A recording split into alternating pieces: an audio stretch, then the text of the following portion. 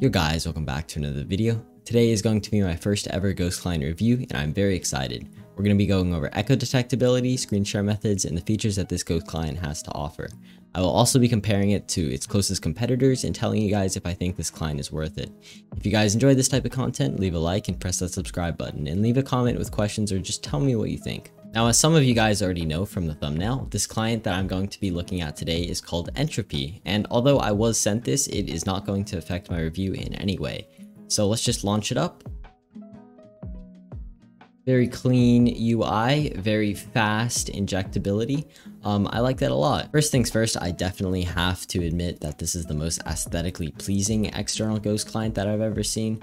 But before I show you guys the UI, I just wanted to say that I would be closely comparing Entropy with Whiteout and Vape Light because those are the other two massive Ghost clients inside of this space. So right here is the UI, as you guys have seen, but I'm going to load a config real fast and it just loads instantly, and immediately you can tell that this client is very pretty. Anywhere from the tooltips that are super useful and actually explain to the really cool animations right here and the sick array list. Now the visuals actually do bring your FPS down quite a bit. As you guys can see, I was almost at 2K and now I'm only at like 300. But if I turn off the skeletons and the array list, my FPS does go all the way back up. You can see it just went up to 700 right there.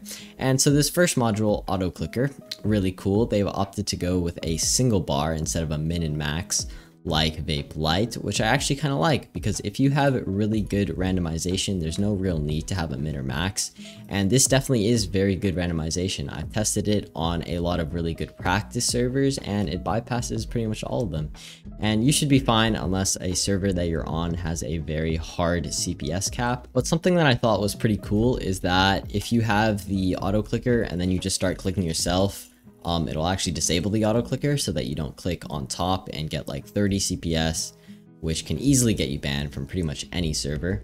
And it also has a auto block kit, which I will show off pretty soon. Aim assist, very good. I'll turn this up to 15 so that you guys can see. Adaptive will actually aim towards the best spot on their hitbox. If I can demonstrate right here, I think I have soars only on. Yep. So this is the highest speed. As you guys can see, just goes straight for the hitbox corner, as you guys can see right here, right towards there to maximize your reach. But it's pretty smooth and not at all blatant, I would say, even at 15, which is pretty surprising. And it's got a really cool feature that I noticed and I have not seen anywhere else, called sticky, and it'll keep your aim on the first target that you start clicking on. So let's say that you're in a team fight, or maybe you're playing Bed Wars, or honestly just any game where you've got a bunch of different people and you're all fighting them at once. So it'll focus on one player and just follow them. Now we have velocity right here, which is pretty standard except for a couple things. Of course, it's got kite, where most Ghost clients will, but it's horizontal and vertical can actually go up to 150, which is very cool if you're trying to do explosion jumping. TNT jumping and fireball jumping on Bed Wars will be boosted by 0.5 if you have these turned all the way up. So I've kind of demonstrated that inside of my Novaline video, and if you guys haven't seen that, go watch that. But explosion boosting is very, very, very cool and can be super useful. W-tap, I've actually tested this out. I've never had a W-tap module this good, and you guys will see that later when I hop on MMC. Reach, pretty standard, nothing really here. You've got your range and hitboxes. Again, they've opted to go minimalistic, whereas you don't have a min and max range, which I actually kind of do miss, to be completely honest. Refill, I'll test this out later. Last time I tried it, it didn't really work, so maybe I'm using it wrong, but I'm not really sure right now. Visuals, player ESP, I've already showed off the skeleton module, but it also does have options for box. As you can see, this is pretty cool. And they also have cams, which I believe you need to have ignore depth on, which is pretty cool. And if I go behind this tree, you guys will see this is what the cams model looks like. I'm going to turn off skeleton. So you can just see people through blocks. That's pretty cool, I would say. And then of course you have block ESP. Unfortunately, you can't actually add your own blocks. They only have this predetermined list, and you can search to a max of 100 blocks. Name tags, actually works surprisingly well, to be honest. These name tags are pretty cool, I would say, and they scale, of course, with how far or close you are. And tracers, of course, works perfectly. You've actually got quite a bit of customization right here. You can do the thickness, you can change the color based on distance, and of course, you guys have already seen the array list, which actually has a decent amount of options for most Ghost clients and doesn't look garbage like Whiteout does. The only downside with the array list is that it actually does significantly decrease your FPS. So if you're not trying to show people what you have on, I would personally suggest disabling it. Bridge assist, I will show you guys later. Third pot, pretty standard. Anti-bot, pretty standard. They have a high pixel mode too, which works pretty well. I'll be showing off the blink a little bit later. It's got a pretty decent amount of features. I'm gonna bind that to B for now. And it's got bidirectional and ongoing, which you can actually toggle yourself. The one thing that I'm not really a fan of right here is that when you press B, it's not press to hold. It actually is like a toggle, but I think that the bar at the top, I've never seen that before, to be completely honest, and it's super cool. All right, the next couple modes are bunny hop, timer, and sprint. The bunny hop actually works like really well, and you can actually turn this up like crazy. And of course, it's got the omnidirectional. If you turn it up, it actually does bypass, and it's like crazy fast. Like, I'm not even joking. This jaunt crazy. And then for mix, you've got your general. I suggest definitely enabling these two because they look really cool. You have the watermark up here if you guys would like. And of course, you've got a hide key. Config right here, super easy to create configs. You can copy the ID and share the ID with your friends, or you can just save it. Here's the load and delete keys, and then you've got friends right here. Now, I'm actually going to close the client right now, and let's head over to their site. All right, over here, we can view the prices of this client for monthly. It's $10 USD. Same as Whiteout and Vape Lite, but actually if you're buying it for lifetime, it's only $50 and you can pay with card or crypto.